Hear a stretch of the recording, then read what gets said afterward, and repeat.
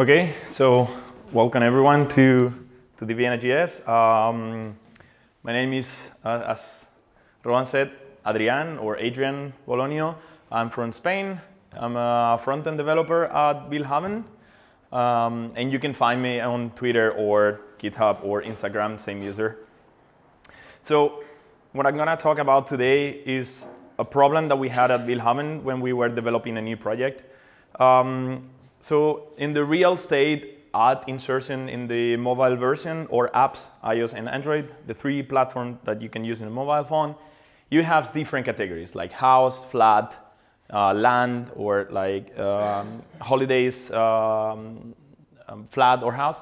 So you have some common elements in the forms, but every category has a different layout, and this continues, so the whole form is different.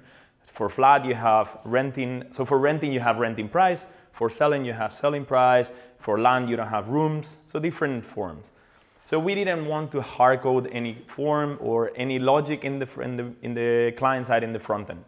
So what we ideally want is to have a user choosing their category, passing to a markup API to set how do we have to display the form, do some magic, and then you have the correct form in your phone. So what we created was the Willhaben Markup language, or as we call. Okay. I hope you can see it. So every node of our WHML, so the Willhaben Markup language, has three main properties. So one is type, who defines only one element type. In this case, is an input. Properties is a key value. So for example, the key value pair to be sent to the API is called attribute key. In this case, it's broker's last name, :0. That means it's the name of the user. In this case, it's a not require, but read-only field. And the type is text. So these kind of things allows reuse of types that differs only marginally. And we will see this later in an example. And you have children, and this is a recursive structure. You can have several children, and your children can have different children. And in this case, for example, one children is the placeholder of the input. So what information is not sent by the server? So any paddings, any border, any color, any other layout information that you will imagine in a layout form, label positions or title style if it's bold or not bold, or the hint text if it has to be smaller or bigger. So where do we have to take this information from? Where is this information coming from? So everything, we believe that everything should be in the structure of the markup language.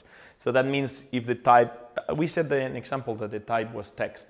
So if the type is money, then the label is in the left side, or the type unit is in the right side. So I will show you an example. For example, type money, we know that the label is in the right side and the left side, and all the times money is in the left side, at least in Austria. Type unit, we want the label in the right side. Type number only allows numbers. Type text allows every character. Every information, we know it by the markup language. So we talk about reuse of types. So this is two structures with the same type, which is input. But they are different. Again, type unit, they have their own attribute key. So this is the key that we have to send to the API if we want to save the element in the database or in the API. But different. So this is required. This has a max length of 20, for example, and this one doesn't have. These have two children, or each has two children. One is the placeholder and one is the unit.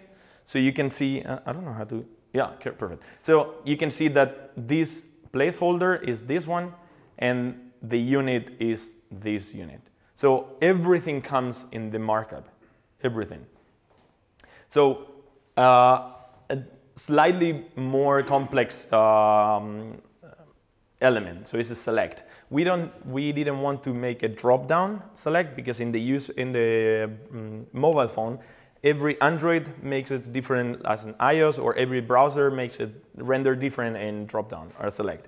So we wanted to make a model that you can choose. So the label goes in the title, then it's an option. So the children is all the options, So you can see that every row is an option. This select is multiple. That means we need to render checkbox instead of radio buttons if it's single selection. And the label of every option goes as a label in the row. And like this, every option that we had. So how it should be?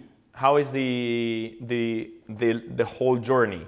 So we have a markup API built in Kotlin DSL.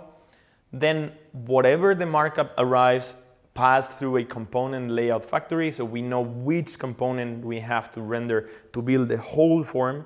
That means it's an input or a group or address or text or image upload or a page that opens a new model. And what about SEO? We wanted to use to deploy server-side rendering. So here is where I talk about SUI. SUI is an open source library built by our colleagues in Schibsted, Spain. This is a company similar to Willhaben in Spain.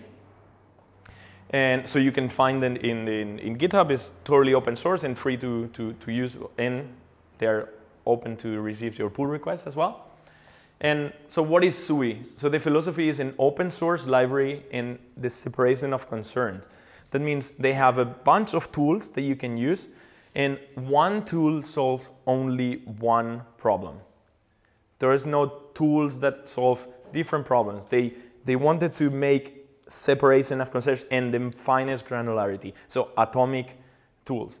And they have some SUI components. This is purely front-end and user interface components. So about the tools, what I used in my application is the SUI SSR, which is the server-side rendering for your single-page application in React. The whole SUI kit is built for React applications for now. So this is a bunch of the tools that they have to be able. For example, they have performance monitoring or polyfills or translation, linting bundler who is working with Webpack in the hood. So all these tools are available open source. As I said, the components are purely UI components. So a button is a component, a label is a component, an input is a component, a box is a component.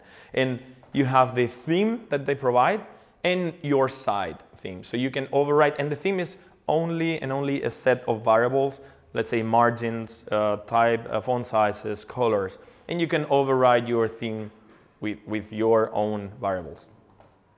So I wanted to be quick because I want to show you how it works. So this is the whole, okay.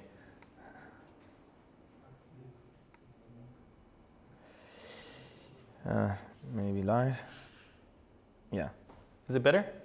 Yeah. Good. So this is how the whole. Can you make it bigger? Yeah, sure. Better? A little bit. Okay, so this is how the whole markup works when you make a call to the REST API. I downloaded it in a JSON file because I don't know if I was able to have internet. So this is how it looks. So that means at the beginning you have to render an input with a placeholder. Then you have a text, then you have an address, then a text, then an input with a placeholder and with a unit. Then you have another unit. So an input with another text and unit, a select with all the options here. So I'm going to show you how that looks. So this is the markup we're receiving and we are displaying. So you can match here an input and there is an input. There's a text, there is a text. There's an address, is an address, and so on. So if we want to serve a different, okay, let's say that address is pretty obvious that is a standard thing to show for a real estate. But let's say that we want to have the address the first item. So we move it. Oh wait.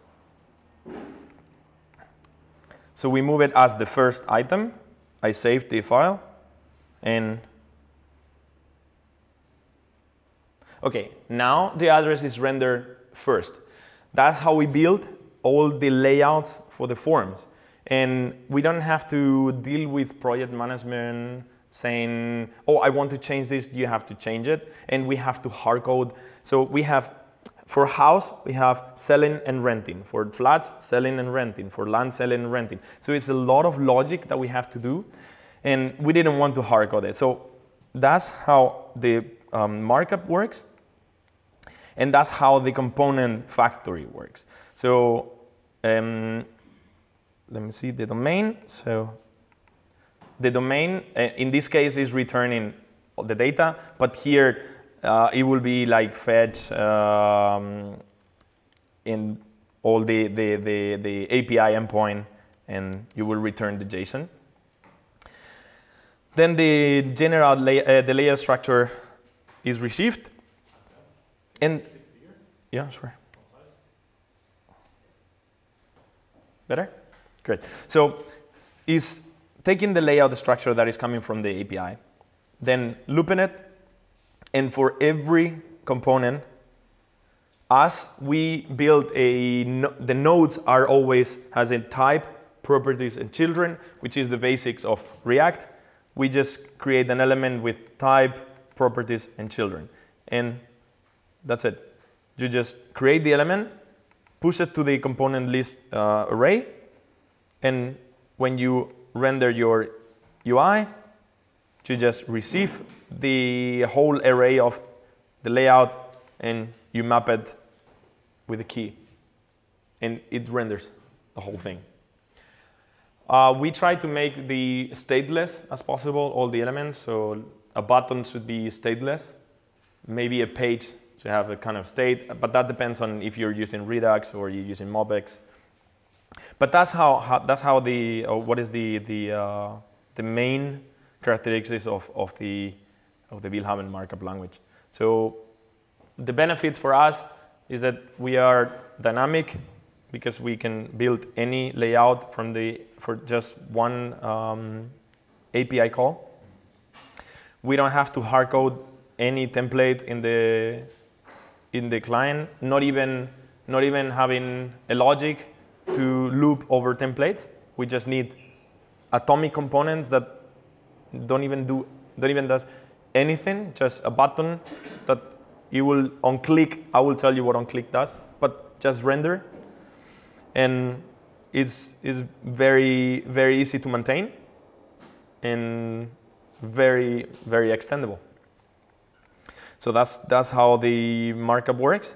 And about the server-side rendering, so I deployed the same application to Now.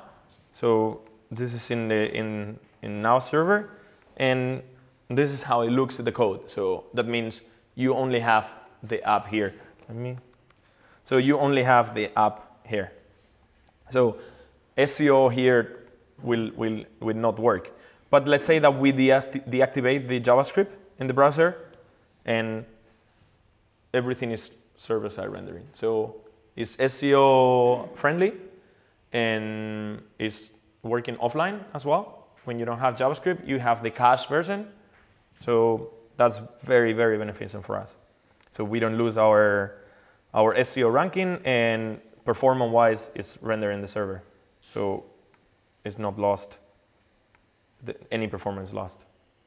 So if you want to know more, wait. If you want to know more, you can find it in the blog of our tech blog in Willhaben, or in our Twitter, or I create a repository for the same code that I showed you. And you can check out the open source SUI components toolkit that the guys from Spain did. And that's all.